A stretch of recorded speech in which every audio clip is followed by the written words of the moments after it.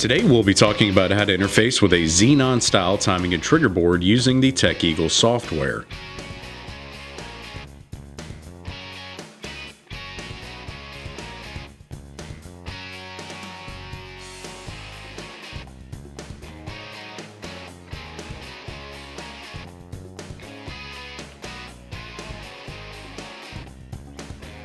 Start by downloading the TechEagle software from the Flash Technology homepage.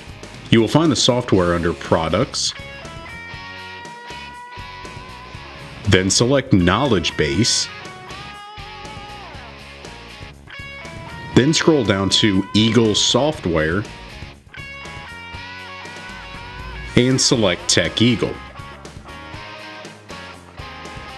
Once it is downloaded, double-click the desktop icon and open the program.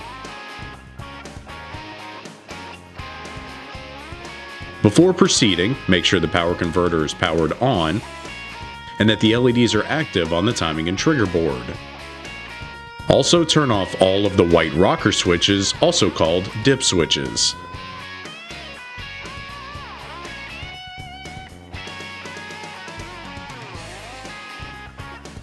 Lastly, ensure the unit is in manual day mode via the intensity select switch on the front of your power converter.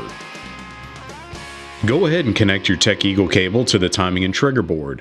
The RS-232 port is located to the right of the dip switches.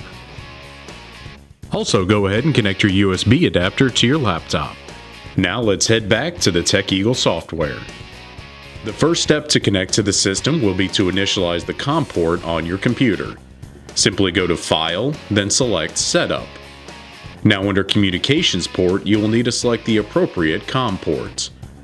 If you're presented with several options and you're unsure which one is appropriate, check your device manager settings or simply try each option. Once the Comm port is initialized, click Connect. It will begin by sending its credentials, the Eagle platform, and finally the password. After you're connected, you will be presented with several pieces of information. Right now, we will focus on the programming of the timing and trigger board. You want to make sure the system description matches the manufacturer's serial label on the bottom of the controller. If you detect a mismatch, click Setup, then System. Now you will see System Type at the top of the screen. Click the down arrow to see a full list of options. In this case, I'm going to program my board for a PC324.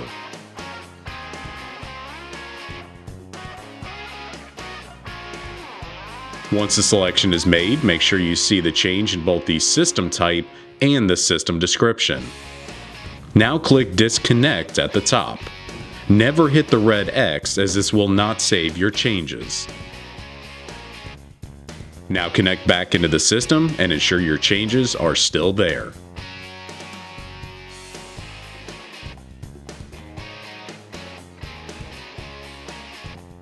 Thank you for watching this video, and if you have any issues with the procedure we just described, please contact technical support at 1-800-821-5825.